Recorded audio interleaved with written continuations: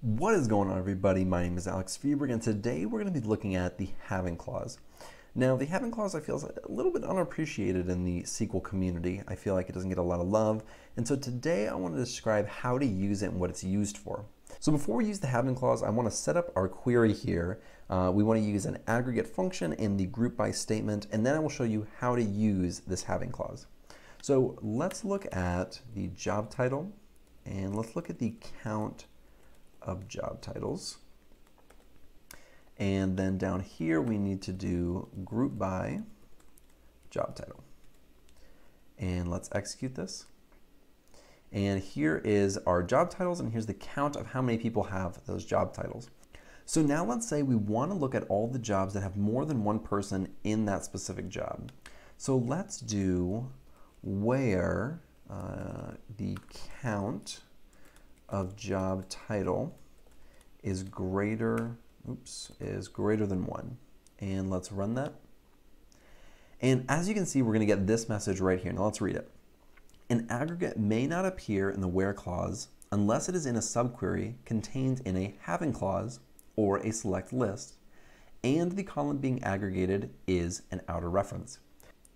What that is basically saying is we cannot use this aggregate function in the where statement. We need to use a having clause. So let's get rid of this, and let's say having the count of job title greater than 1. I did the same thing again. And let's execute this, and we're still going to get an error. Now, why are we getting that error?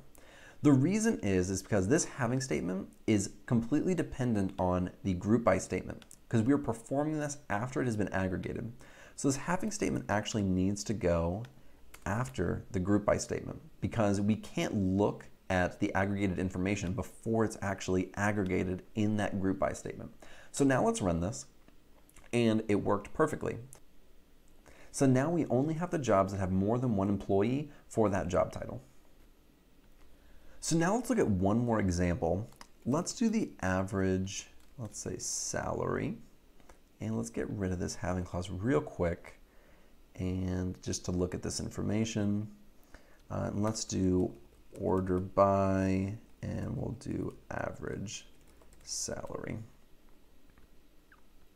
So let's look at this, and we have 36,000 to 65,000. So in the middle we got 44,500. So let's use this having statement, and let's say the average of salary where it is greater than 45,000. And we actually need to put this right here, right after the group by and before the order by. So let's run this and see what we get.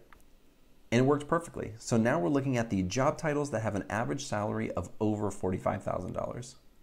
So there you go. That is the having clause. Definitely one that is good to know and is very useful in specific situations.